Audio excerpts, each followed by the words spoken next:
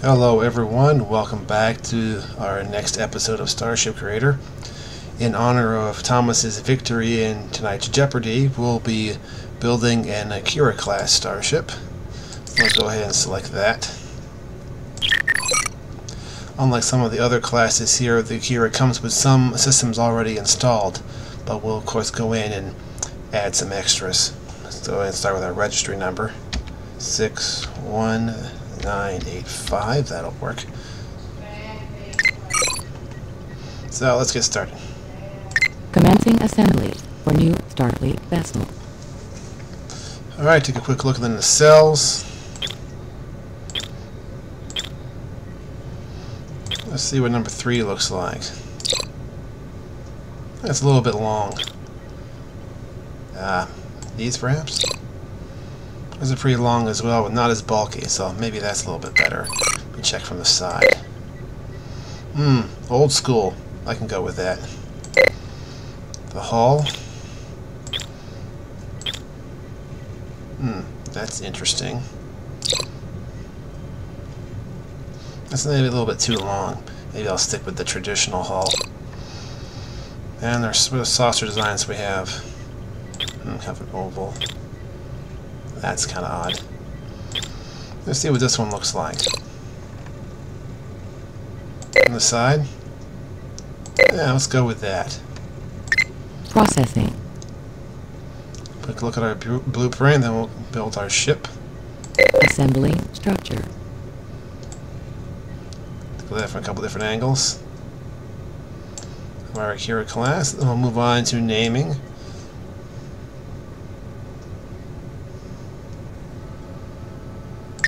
Processing. This will of course be the USS Potts. Adding to our fleet. See what that looks like. Very good. That can join our fleet with the Franklin and the Ignored by Matthew and the USS Sequest. Let's go ahead and take a look at our systems. Processing. Propulsion. Let's go with a Class A8 impulse engine.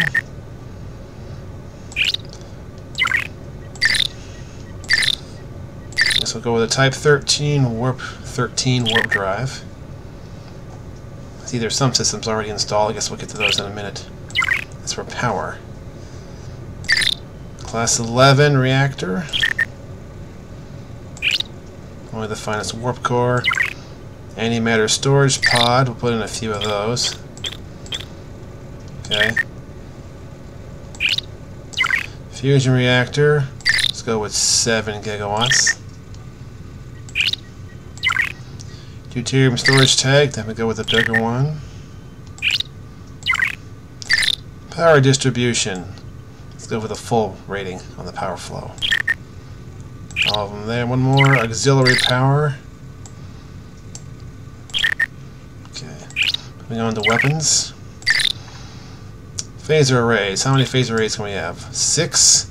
Why not? We'll be fully prepared. And torpedoes. Oh, we got a bunch of choices here. And a couple of launchers. And some photon torpedoes. Okay.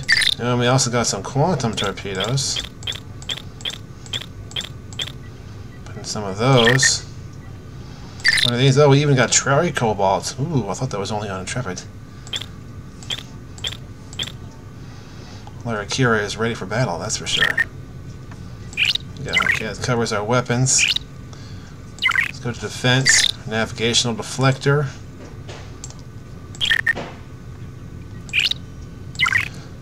Shields, can't go without that. Okay, covers our defenses. Science. See what kind of sensors we got. Pilot 1, Pilot 2, Pilot 3. And we have 4, 5, and 6. I think that might actually be the full range of sensors. Let's check our probes. We've got 9 of those. I think that's also the full range. We'll check our labs in a minute, but it looks like so far the Akira might be an excellent balance of both tactical and scientific capabilities. It'll be very useful when going on missions. 7, 8, and 9. So what labs we got? 5 labs. Ooh, we're all set. Cultural anthropology, cybernetics, exobiology, planetary science, and stellar cartography. Very nice. Command and control, Mark 70 or Mark 10.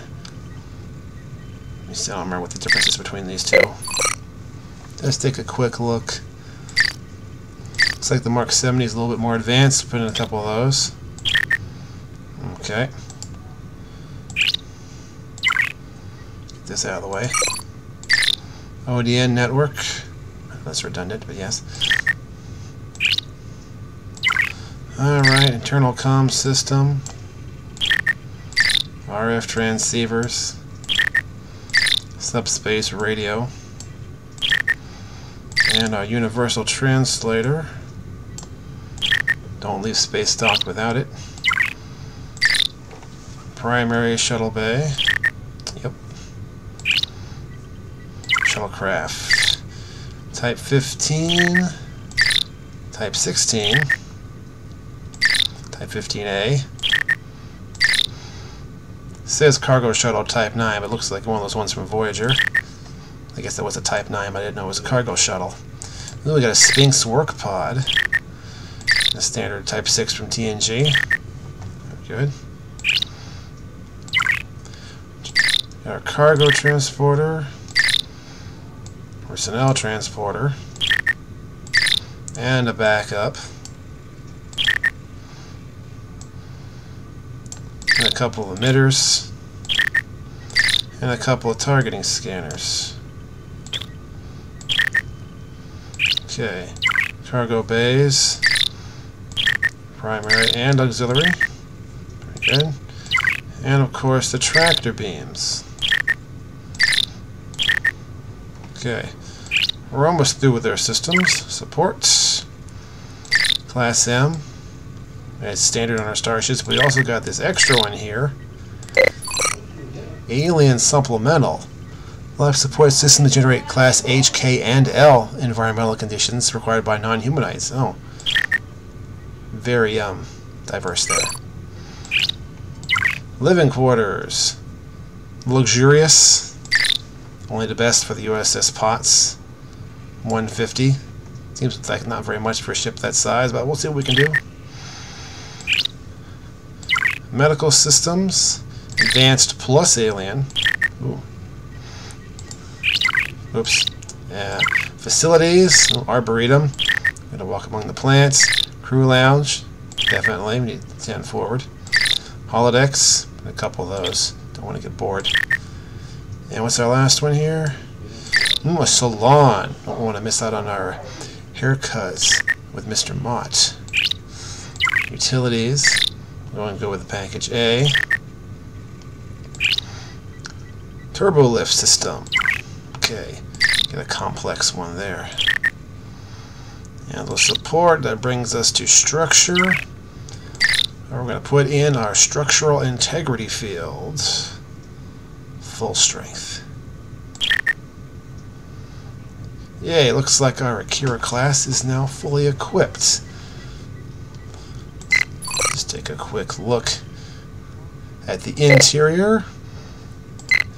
Look at all the different systems we have installed on our starship. And there we go. I think that's going to about wrap it up for today. But please join us next time as we pick the crew for the intrepid USS Potts. Until then, I hope you have a blessed day.